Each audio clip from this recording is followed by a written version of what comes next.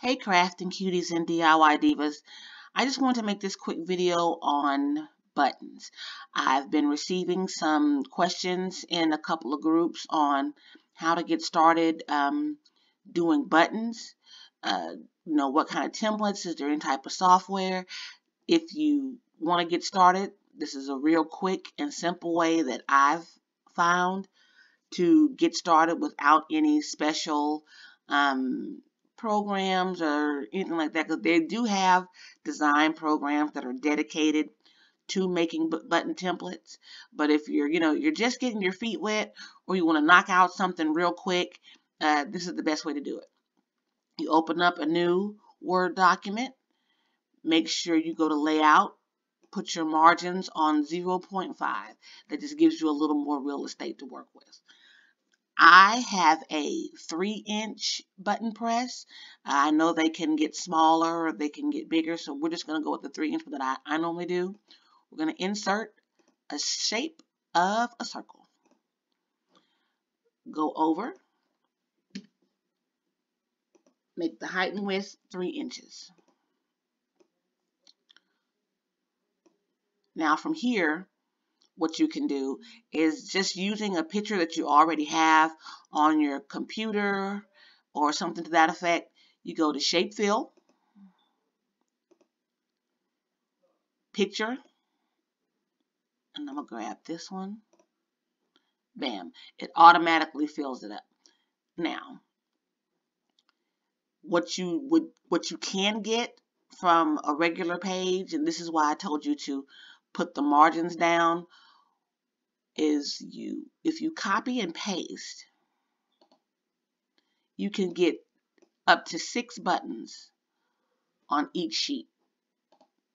So let's say somebody places an order, they want, something real quick. I need 6 right quick. Okay, cool. You can get up to 6 on one sheet if you put your margins down to 0.5.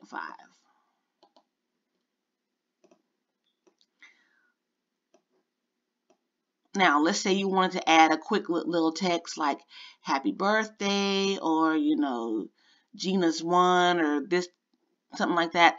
What you can do is you go back to insert, you insert a text box. I go with the first one, the simple text box. Clear those words out, go to home, make sure it's centered. Let's type in something quick.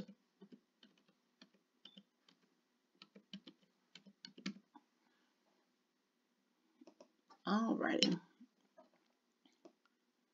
Choose the font you like.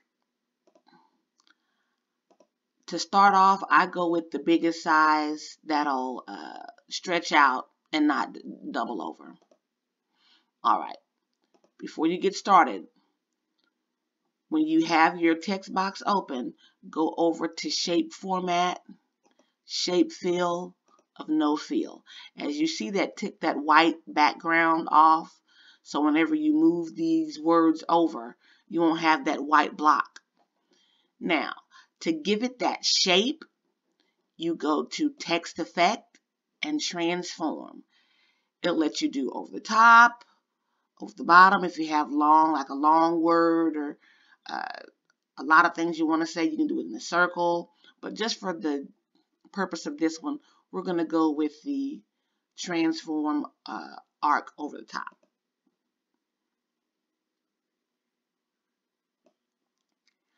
It's shaped out a little bit, but how you're going to get that true button curve is you're going to go down to the bottom pull here and pull it down.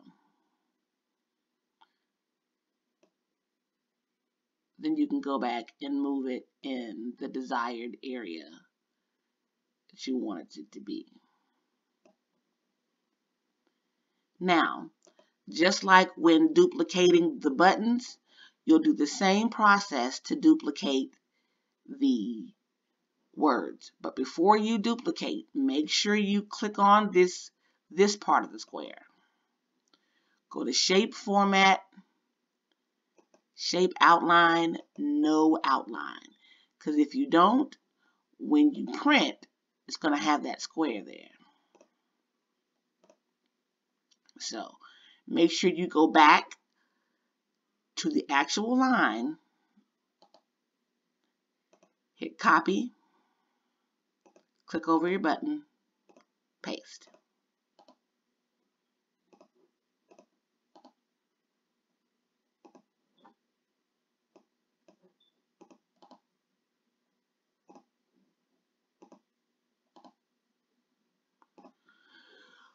All right, ladybugs, and that is it in a nutshell. It's real simple to do if you're, just wanting to get started and in making buttons, or maybe you know how to make buttons, or you just want to, you're in a time crunch, someone wanted something at the last minute.